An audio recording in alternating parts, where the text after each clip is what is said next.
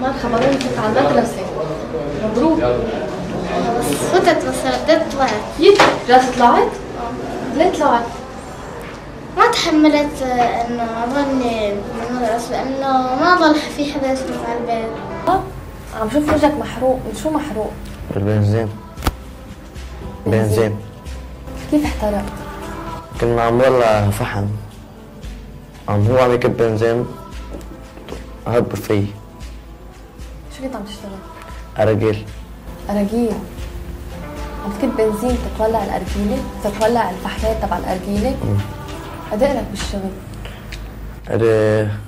أنا محترق سنة وشوي. بتفضل إنه ما تشتغل؟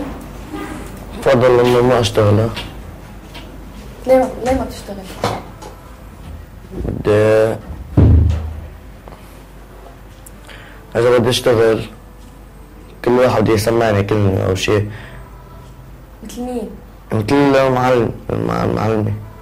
معلمة. بالبيت؟ بالبيت؟ تسمع كلمة؟ من مين؟ من أهلي. شو بيقولوا لك؟ شو بيقولوا لك أهلك؟ شو مرة جيت قلت لهم أنا ما بدي أشتغل؟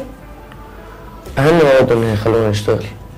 هن ما بدهم إياك يخلوك تشتغل، ليه ما سمعت منهم؟ سمعت منهم. تعال رجعت طلعت بس المحل اسمين هن قالوا لي أشتغل محل اسمين. ما بتحب إنك ترجع على المدرسة؟ بل ليه ما بترجع على المدرسة؟ شحطوني شو شحطوك، جربت إنك ترجع؟ ما كان يرجعوني. عملوا بلاغ على كل المدارس. فكرة معنا شو دقيقتين بكون عندك. فين واحد دفعتنا سنة.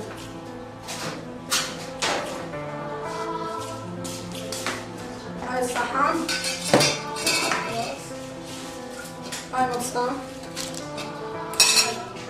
حط لي بالموسيقى حبيبي.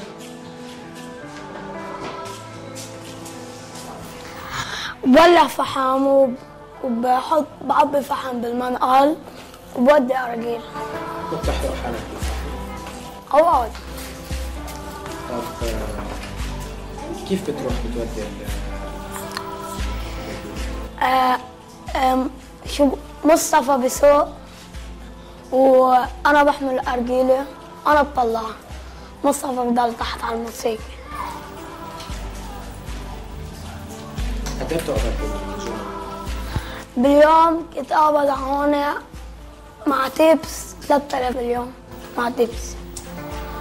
بكفوك؟ لمين بتعطيهم المصاري؟ بخليهم مع أمي. I'm not seeing. Can we see beyond the scars? Make it to the door. Change the colors of the sky. وأنا بدي أشكر شركتكم لأنه ما بتشغل أولاد، بتمنى الشركات الثانية اللي مثل شركتكم ما تشغل أولاد. نحن كمان بنشكركم وكمان من صوتنا مع صوتك كمان كل الشرط ما يشغل أولاد أبدا. Change the colors of the sky and open up to me. لازم نطالب بحقوقنا، هيك تعلمنا بالمصدر أطفال العاملين، مش رح نطلق شعارات بعيدة عن واقعنا، واقعنا يلي نحن عايشين فيه، يلي هو كتير قاسي علينا، كيف بدنا نروح نزقف للمسؤولين يلي ناسين قضايانا، لأنه أيدينا مشغولة بالأعمال، بأسوأ أشياء الأعمال الطفولية، مشغولين بالزراعة والنجارة والكهرباء والميكانيسيات، في أطفال تشتغل بالشارع تحت الشتاء والشمس. نتمنى من معالي الوزير وكل مسؤولين على يشتغلوا على تحقيق أمنياتنا ببلد ضاعت فيها الحقوق. شكرا لانه جيتوا لهون، هلا عرفتوا كيف بيشتغلوا. بكره مع الوقت لانه صار عندكم منبر دايم اللي بحب بيجي دايما لهون، في وحده عمل اطفال موجوده بالوزاره، واللي بده شيء من الوزير بفوت عند الوزير، لانه باب الوزير اللي بيكون مقفل هذا ما بيكون وزير، بيكون عايش لحاله. اللي بده يعيش مع شعبه مع اطفاله ومع شبابه بده يكون بابه مفتوح مثل ما شفتوا اليوم. نحن هيك بيتنا مفتوح، بكره بتجوا بتشوفوا انه مش بس اليوم، دائما باب الوزير باب مفتوح لانه هو بخدمه الناس مش بخدمه حاله ولا بخدمه جيبه. وفي شبكات الحماية الاجتماعية والصحية، توعية وسائل الإعلام على أهمية الإضاءة على أسوأ أشكال عمل الأطفال في المنطقة، الوقف الفوري لاستغلال الأطفال في عملية التهريب عبر الحدود، تأمين أخصائيين اجتماعيين ونفسيين لمعالجة التفكك الأسري والانحراف وإعادة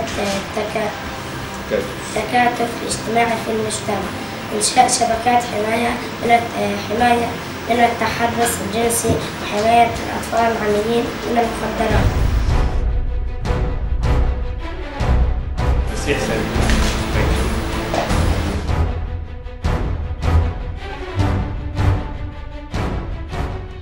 اليوم كل ولد من هالولاد لازم يكون بالمدرسة، مش لازم يكون على الطريق ولا لازم يكون بمعمل او ما لازم يكون ما بعرف وين عم بشغلهم، لازم يكون على قاعد مكان طبيعي، وكل شيء بحاجة لمساعدة على المستوى الاجتماعي والاقتصادي لازم ينعمل. وبعتقد ما بعرف شو الاحصاءات حول عدد الاولاد يمكن انتم عندكم اياها وانا ما عندي اياها، ولكن يلي بهالحالة ولكن اكيد انه يجب اعطائهم الاولوية لنقلهم من الشارع الى مقاعد الدراسة كمرحلة أولى، توجيههم أيضا بمرحلة معينة لإبعادهم عن العمل والمخدرات وغيره وكل هالاشياء اللي ممكن اليوم مع الآفات اللي عم تضرب مجتمعنا.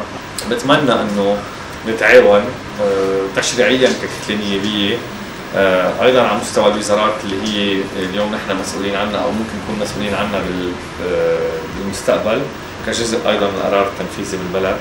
نحن جاهزين حتى نقوم بكل اللي علينا حتى نساهم بهالقضية الإنسانية، ونحييكم كبيوم على هذا النشاط على التوعية، لأنه يمكن اليوم بلبنان قد ما مصايبة كبيرة صح بصيروا الناس يقولوا مصيبة صغيرة سنوية، ولكن منيح إنه في ناس مثلكم أعطينا كل الأولوية، هيك بنساعد كلنا حتى نحسن مجتمعنا. شكرا لك. بدأ العمل على تمكين وتدريب الأطفال العاملين من معظم القطاعات والمناطق على كيفية التعبير والتواصل مع صانعي القرار بعد تمكينهم من حقوقهم كي تلامس قضيتهم الضمائر الحية وتعزز مشاركتهم في لقاءات مع البرلمانيين والإعلاميين بهدف إطلاق صرخة تحث المسؤولين للتنبه لمعاناتهم والعمل على مكافحة هذه الظاهرة بما تشكله من انتهاك صارخ الحقوق.